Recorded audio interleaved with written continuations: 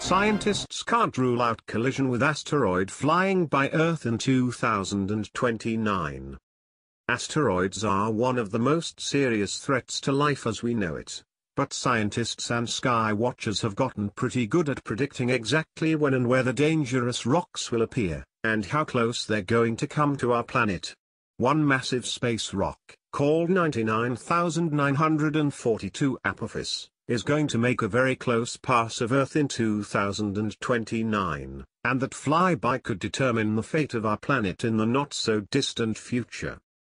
Scientists can't rule out collision with asteroid flying by Earth in 2029. BGR News. Mike Wehner. BGR News, June 28, 2017.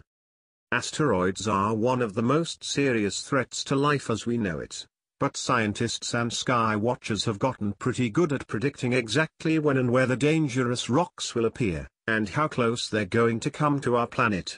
One massive space rock, called 99,942 Apophis, is going to make a very close pass of Earth in 2029, and that flyby could determine the fate of our planet in the not-so-distant future.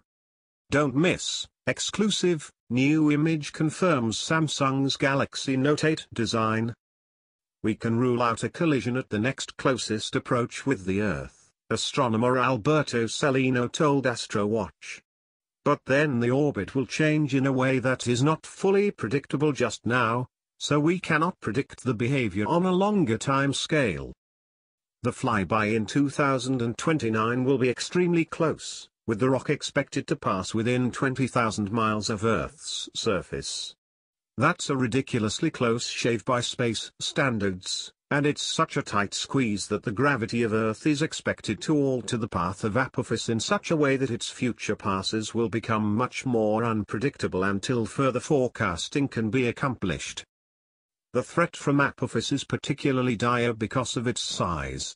The asteroid has a diameter of over 1,200 feet, and a collision with our planet would be a catastrophic event by any measure.